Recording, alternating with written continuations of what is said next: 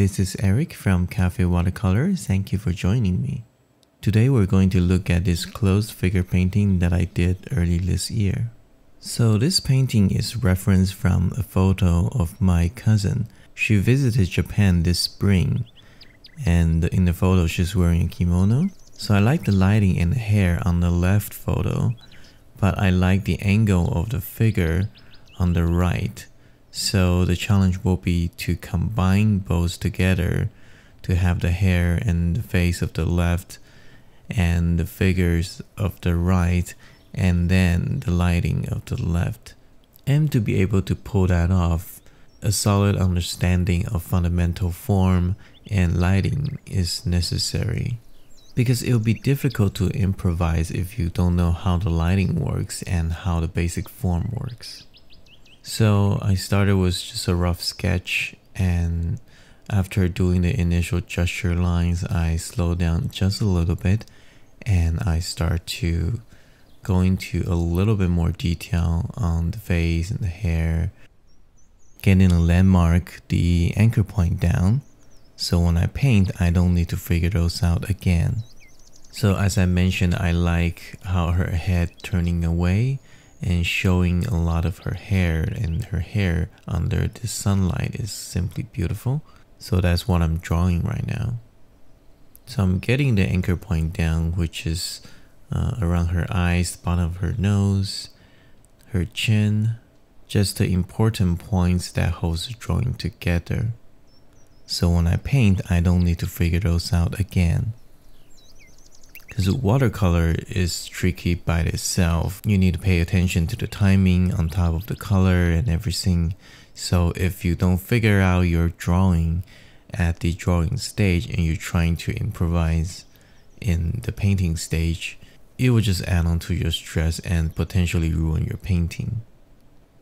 And now I'm moving down to her body. I'm just roughly sketching the folds, the form of the sash on her waist. So looking at the other photo again, you'll notice why I choose this one for the body part instead of the other one, because this one shows a lot more form turning when she just turned a little bit. The other one is directly to the back, so it looks a little bit more flat. But again, I like how the lighting is showing the form on the other one, so that's why I'm trying to combine the both. This is not a new figure painting, so you can get away with the proportion a little bit off, but it shouldn't be way off. It shouldn't be like the neck is too long or the arm become too long. It still has to be convincing and believable. So here comes the first wash. I'm using a brush that's actually quite big for this. Now that I look at it, I actually don't need the brush that big. But I think it's a good practice that you use a brush that's bigger than you need, just so that it will force you not to focus on too much detail and slow down. But for the first wash of the figure, you really just need to establish the basic skin color and to also get that dreadful white of the paper out of the way. I leave a little bit of highlight on the rim of her ear, because as you can see, that's where she catches some light on her face, which I find that very, very beautiful actually. And as the skin turned to the back of her neck, I coated down a little bit with cerulean blue. So I purposefully paint the skin out into the hair area because you can get to cover those later with darker paint. But while the paint is still wet, I starting to add a little bit more different colors and add a little bit more darker value on the nose and the bottom of the chin.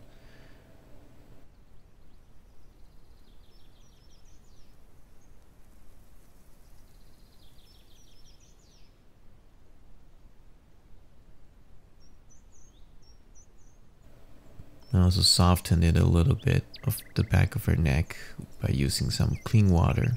Now I quickly moved down to the kimono. Now again, I leave some highlight on the top of her collar And that's because the clothes fold in and it creates a form that's facing the top, and that is catching some light.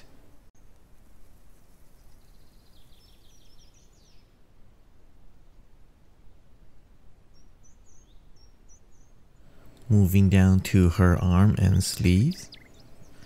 So I like to play with color quite a bit during the first wash.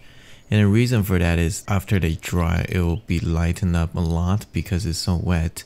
So I like to have a little bit of color variation, just so on the second wash and later I have a good reference of the color that I should be using.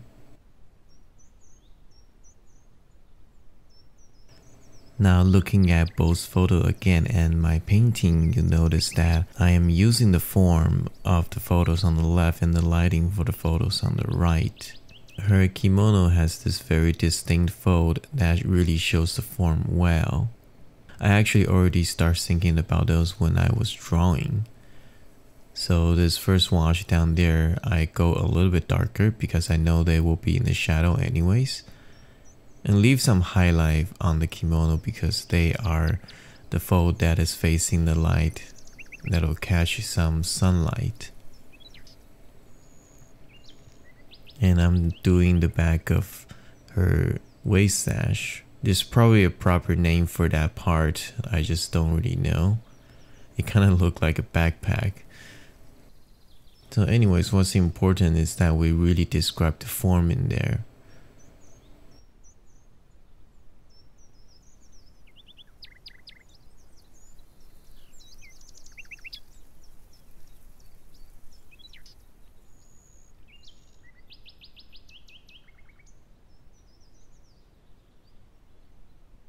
So I leave some white because I know there are some patterns that I want to paint. I'm painting around them very loosely though. The point of this painting is really of just her and the light on her and just the overall feelings of she wearing a kimono in the spring, not the kimono itself. So I just drop in some colors of pink and blue. Those are mostly carmine and cerulean blue. And those little colors that I just dropped now makes up the patterns on her body sash.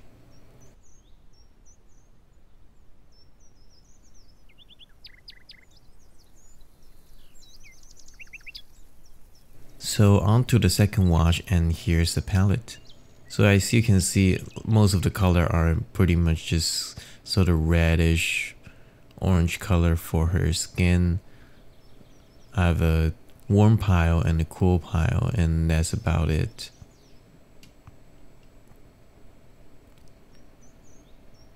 I don't mix color by formula. I trust my eyes. I mean, there are certain go-to color that I use, but a lot of it is just intuition.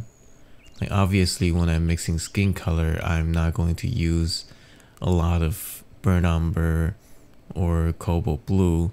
I use them a little bit in a very dark area, but right now I'm doing the second wash, so I'm using a little bit cerulean just to cool color off, but most of the color will just be cadmium red and orange and mixed with some burnt sienna just to dark the color down, to mute the color down. Just because I'm painting the shadow part of her face doesn't mean I started slapping a lot of burnt umber, because that's going to make the color very dirty very quickly. Now see, I leave the light on her jaw area because if you look at the photo, it's catching a little bit of light and I really want to get that soft light in. So I leave that area light and I just soften the edge with a clean brush.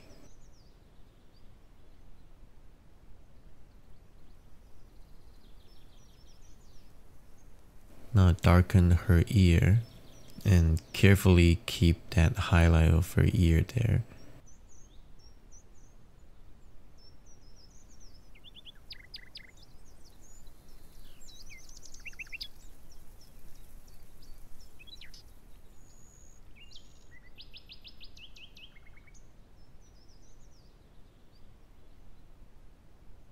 And I just start to paint the shadow that's on her neck. So what happened here is that there's a little soft light catching on her jaw, and there's light on her neck, but there's cast shadow from her hair onto her neck. So that edge will be sharp because cast shadow are mostly hard edges because the light got blocked out, versus from light to dark, that's because her form is turning away from the light source. That's why it's gradually getting darker instead of the light getting blocked out. Those are the important fundamental things that you need to understand in order to make a convincing painting with a nice looking lighting. So a little bit darker on her jaw area and the left side of her neck. So as you can see, her face now has a lot more form going on because of the light and the dark contrast and the different edge quality. Now I'm moving down to her kimono, and this time I want to just put some of the pattern on her clothes in first and to glaze them over later, as well as adding some dark shadow right underneath her collar. Again, those patterns are loosely painted in because that's not the focus of the painting. They just need to be there for people to know that there's patterns on their clothes. The fold and the form of her clothes is far more important than those patterns. So when I look at the reference photo, I will try not to look into all the patterns. Instead, I'll focus on the lighting and the folds, the form.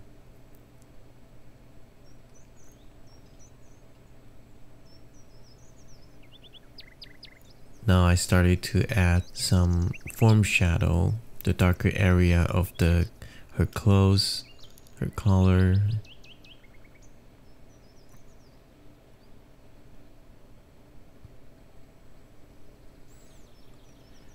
For this one, I want to keep things mostly light and nice and vivid because it's springtime and she's wearing this vibrant pink kimono, and I don't want a lot of dark color there per se. I want the lighting described mostly by the different transparency of the paint. So for the shadow area, I might mostly just paint with the same saturated color of pink and blue, just that they will be more opaque.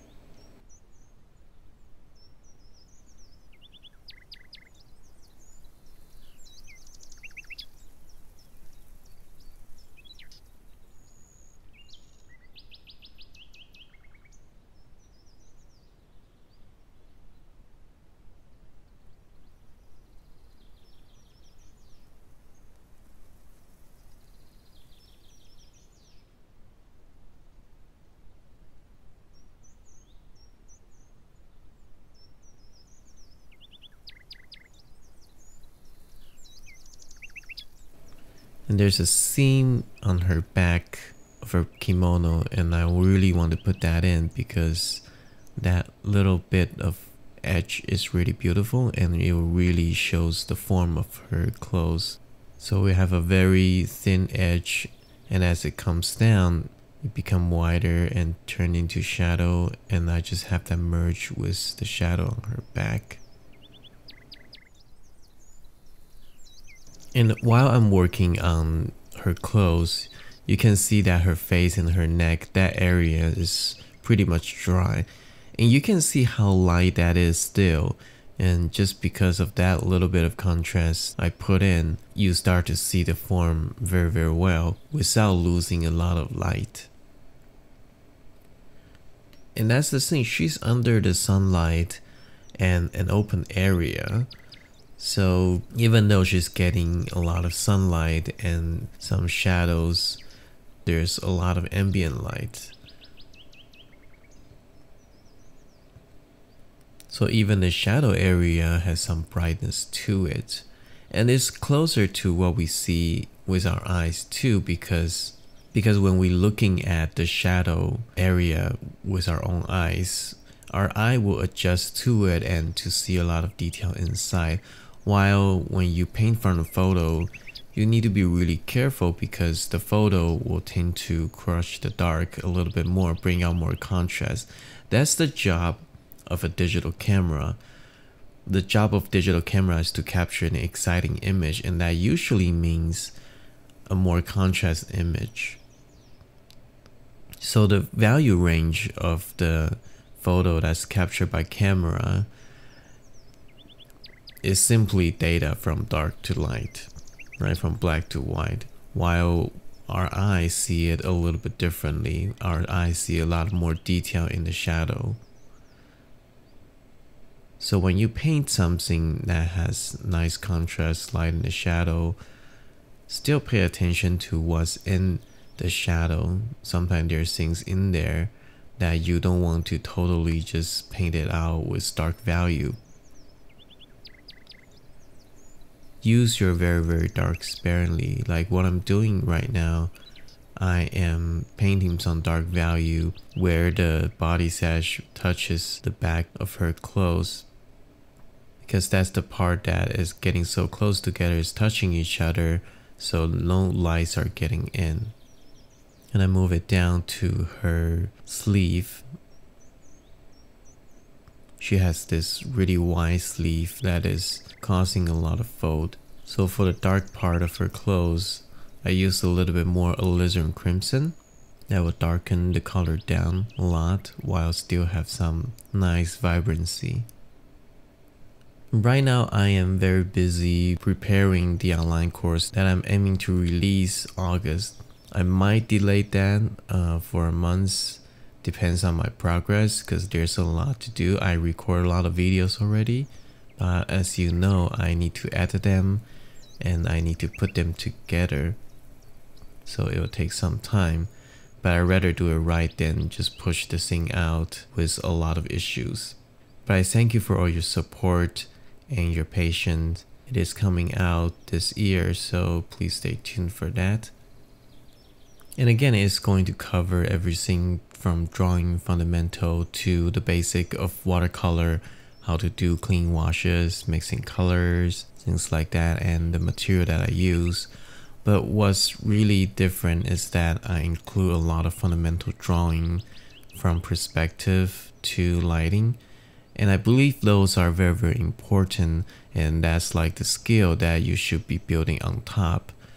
So if you're trying to learn watercolor, that should be a skill that's building on top of your fundamental drawing skill.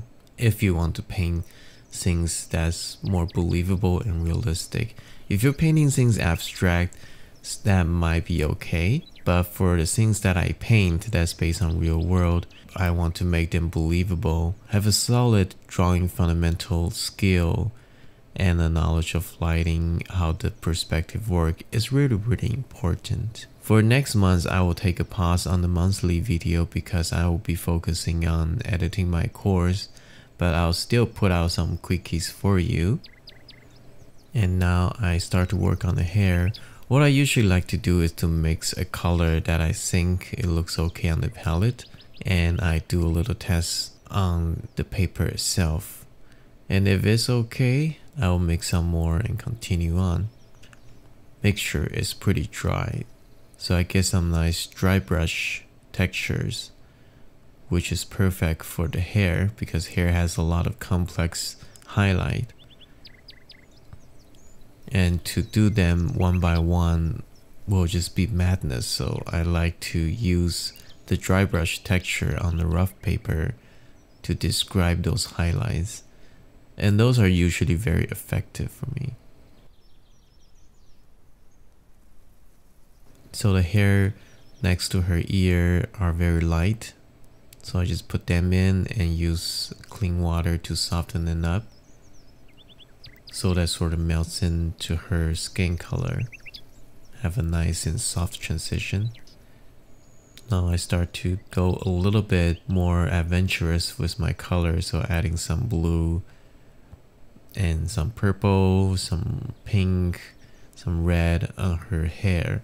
As long as the value is correct, you can go a little bit crazy on the hair color, as long as the dominance color is the local color, which is a little bit brown and reddish brown in this case. I think there might be an Instagram filter to make everything sort of reddish looking. So I quite like that on the hair, so I'm going to use that on the hair, but for her skin and everything else, I'm still going to use my usual mix.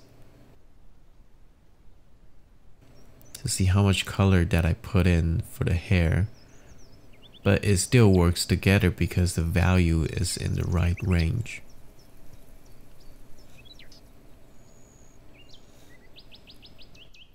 Somebody probably do the hair for her because the hair looks actually really complicated, and that's why I like it, because you can just by seeing the highlight on the hair in the photo, there's a lot of different direction wrap on her hair that almost looks like a flower. And that's what I really love about it. So to paint that in is very difficult. So I try to use couple strokes, leaving some shape of highlight to suggest the complication of her hair. And I just drop in some dark in some areas. And hopefully that will read as a beautiful hair.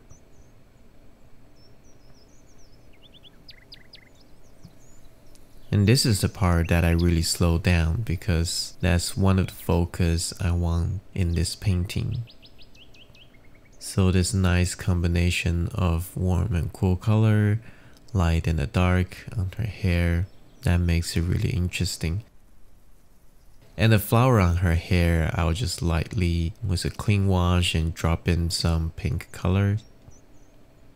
And just let the watercolor do the rest of the work. And I started dropping some really dark value on the back of her ear and put a little eyelash on it. And I just quickly paint in this purse that she's carrying, which pretty much is the same color as her kimono. So I treat it as part of the clothes. And now onto the background. Now the background, I don't really have a specific reference. That's why I'm not showing any photo. I just kind of looking at different cherry blossom branches, and I sort of design my own. Kind of treat it more like a background in the graphic. And the way I do those flowers are just group of wet shapes with really light pink color. Because this is not a painting of cherry blossom flower. I'm not painting each flower and flower petals. Okay, this is not a still life of cherry blossom. Splatter some pink paint so it feels like those petals are flying. And if you visit any cherry blossom place in real life, that's how they look during the spring. So while those wet shapes are still wet, I drop in some carmine, some pink colors. And those soft shapes sort of magically turn them into nice looking cherry blossom flowers. They look very abstract, but because of the branch and the content of the painting of her wearing kimono and everything, you sort of just buy them that they are cherry blossoms.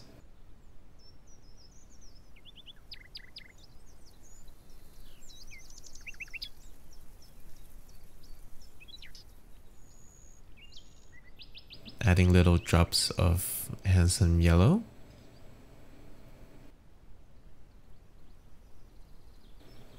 And we're finished. Here is the finished painting. This painting is actually part of my bookmark collection that you can check out on my website. I'll put a link at the description down below. And if you're new here, please like, comment, and subscribe. And you can visit my website at cafewatercolor.com, sign up for my Fast Track Watercolor PDF guide. Thank you, and I will see you next time.